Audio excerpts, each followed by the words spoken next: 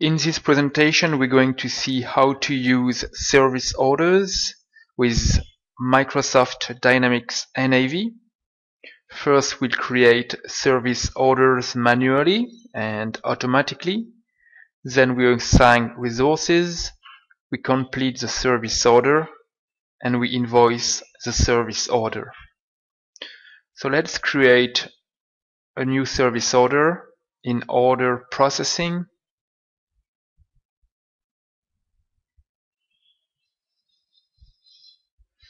So we select our customer.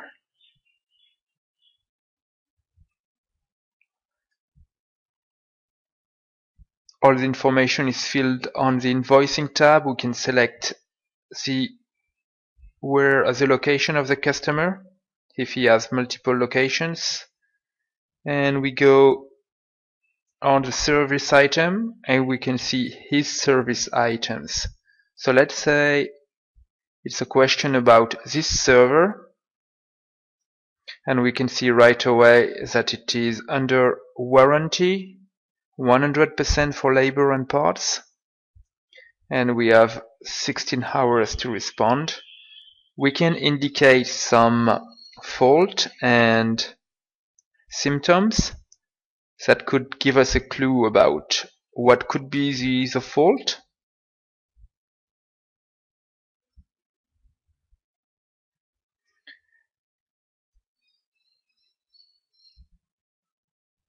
And here also we see it's under warranty. We could have just one line, or we could have a call for multiple issues.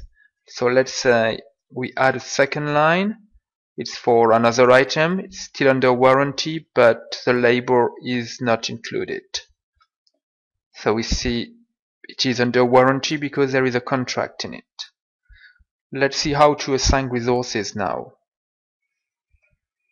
So it can simply be done by assigning a user ID. That could be the simple option. Another option would be to go on the line and see the availability per group or per resource. Let's have a look. So on this one we see Linda is most appropriate and she's available.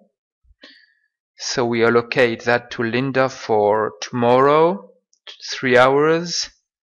And because we have something else to do, we're going to assign her on the same day and put 1 more hour to complete the job. Now if we go back and have a look at the availability of Linda, it's not 8 hours anymore, it's 4.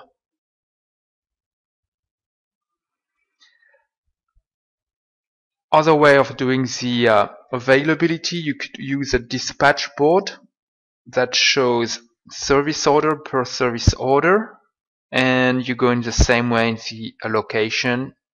And as we did before, we could use the resource availability or indicate directly who is going to do it, when, how long it's going to take.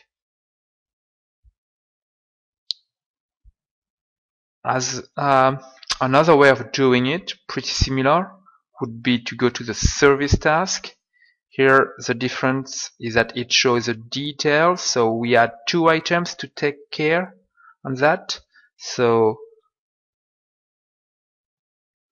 if we put a filter of the active, because we already assigned that, we see our 2 lines, the server and the monitor, that we need to look after. Let's see how to complete the service. So let's say the technicians went and they did the job, they fixed the problem. Now we could enter the job directly in the service order. So we can indicate how long the resolution code, how long it took. So let's say 2 hours. Here we have an indication if it's if we want to exclude from the warranty, if we found anything in particular, and we can add cost and items that have been provided to fix the problem. If you use timesheet, it's possible also to use them for service order. So here in the type, we'll put a service and we can indicate our service order. So it took Mary 2 hours to do that on Tuesday, and then it goes to the normal timesheet approval process.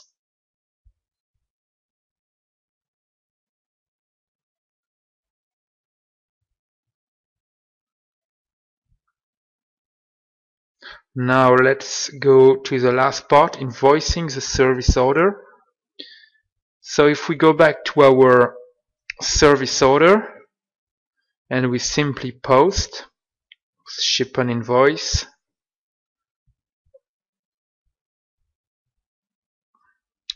the invoice is created for the 2 hours that Mary or Linda spent, but it was non-chargeable, so there should be a 100% discount, and so the customer pays nothing. And to finish, we can indicate the service order is finished either on the header or on the line, and simply delete it.